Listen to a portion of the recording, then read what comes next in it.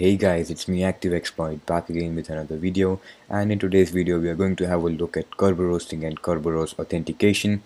And first of all, I really want to apologize because I will actually have to do a death by PowerPoint because I don't have much time to record today, and I seriously apologize for that. But I'm sure that in the next video I will be covering this attack practically and show you how we can perform this attack, right? So, in today's video, we will first of all start off by understanding what is Kerberos and how it works, and then finally we will understand what is Kerberoasting attack. So, with that being said, let's get started. So Kerberoasting is a Active Directory based attack, right? But first of all, in order to understand how this attack works, we will understand how Kerberos authentication works, right? So Kerberos authentication. So Kerberos is a network authentication protocol used in Windows Active Directory. So if you are familiar with Active Directory, you might know this protocol too. And in the process, clients connect and interact with the network authentication service. The client obtains tickets from the KDC, or we can say the key distribution center. And after obtaining the ticket from the KDC, a client may use the ticket in order to communicate with the application server. So if you are watching this video for the first time, if you are new to this concept, right? I'm pretty sure that you might not get any of this, but don't worry, we will cover off all of these concepts and terms in the upcoming slides, right? So Kerberos runs on port 88 by default, and it uses the UDP protocol, which is the user datagram protocol, right? And in order to understand how this process works, let's have a look at the. So here is our diagram, and this is what exactly is happening in the Kerberos authentication process.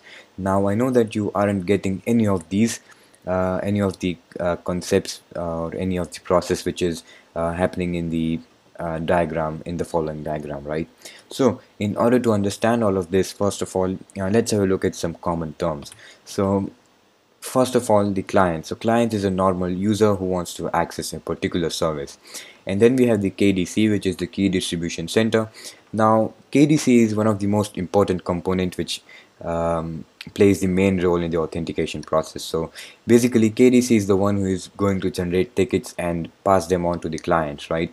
And also it not only generating and passing on the tickets to client, but it is also going to verify the tickets which are submitted by the application servers, right? Now the application server. So application server can be any application service such as SQL, or we can say MS SQL, right? And then we have the TGT, which is ticket granting ticket.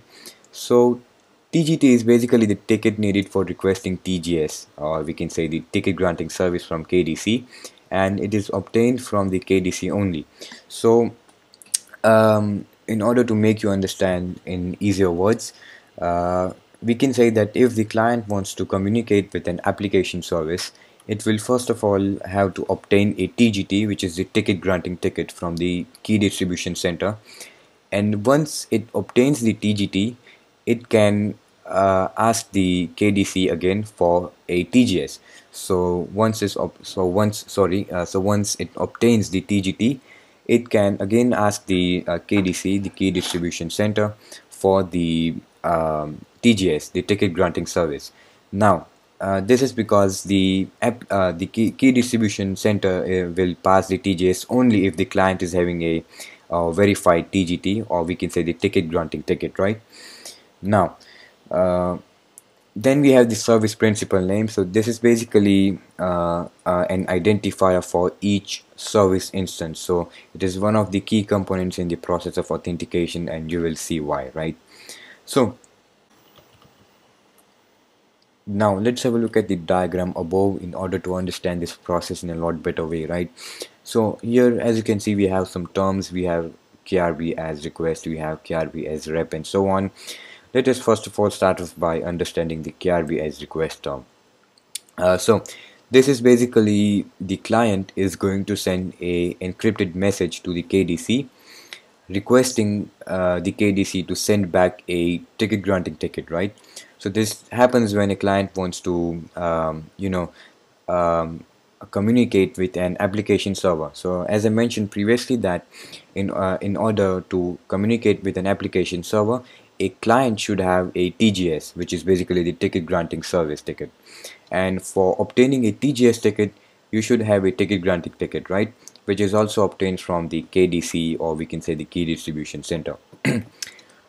So as I mentioned previously that this message is completely encrypted, and it is encrypted by a NTLM hash. So once it reaches the key distribution center, the KDC is going to decrypt that message, and once it verifies that the user is authenticated, it is going to reply back with this term, which is the KRB as rep.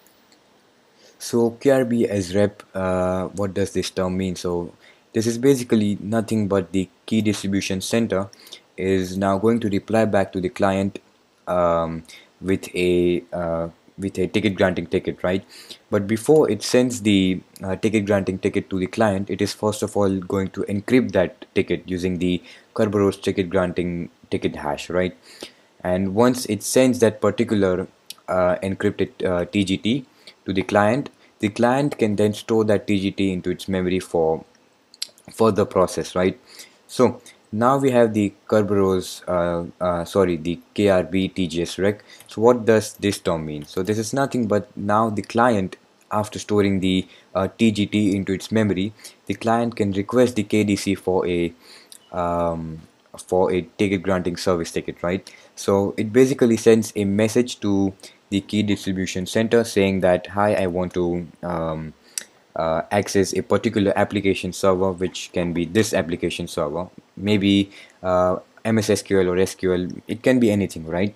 So it sends a request to the KDC saying that I need access to a application server via Kerberos Authentication, and I need a TGS for that. So please verify my TGT and revert me back a TGS.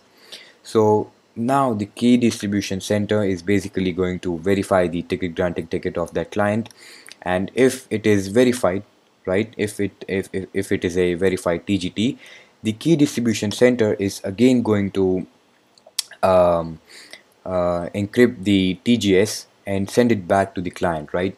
So now, as the client is having the TGS and the TGT, the client can now communicate with the application server. So as you can see, the client is sending a request to the application server, which is the KRB app request. So this is basically nothing but the client is requesting the application server to decrypt the TGS ticket which was given by the KDC. So now the application server is going to attempt to decrypt the message using its NTLM hash to verify the PAC, and PAC means nothing but privilege attribute certificate. So this certificate is nothing but it contains the user privileges and it is almost included in every ticket, right? So the application server sends a request to the KDC in order to verify the PAC, and the KDC is going to verify this PAC and revert it back to the application server. And now the application server can allow the user to access the service, the particular service, for a specific time, right? So this is what the Kerberos process is all about. Now I know that this is a bit complicated, but you can rewatch the video, or you can also look for better resources online if you find any. Um and so that's basically how the Kerberos process actually works. Now if you want to dive in deeper into this particular process, the Kerberos network authentication process, I will drop down some resources which you can read and have a look at, right? Alright, so now let's have a look at the Kerberoasting attack. So Kerberoasting is an attack where an attacker can steal the Kerberos ticket granting service ticket, which is encrypted, right? So this is basically a technique that allows an attacker to steal the KRB TGS ticket, which is completely encrypted with RC4, and we can basically brute force application services hash to extract its password, right? So the Kerberos uses a NTLM hash in order to encrypt the KRB TGS of that service, right? So when the domain user sends a request for TGS ticket to the KDC for any service that has a registered SPN, or we can say the service principal name, the KDC then generates the KRB TGS without identifying the user's authorization against the requested service, right? So now what happens is that the attacker can now use this particular ticket after getting that TGS ticket. The attacker can use that ticket offline to brute force the password for that particular service account, since the ticket has been encrypted in RC4 with the NTLM hash of that particular service account, right?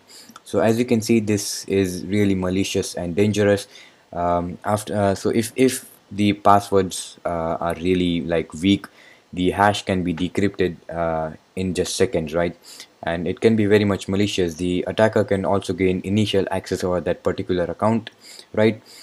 So that's all for today's video, guys. I hope you liked it, and I'm really sorry for doing that by PowerPoint.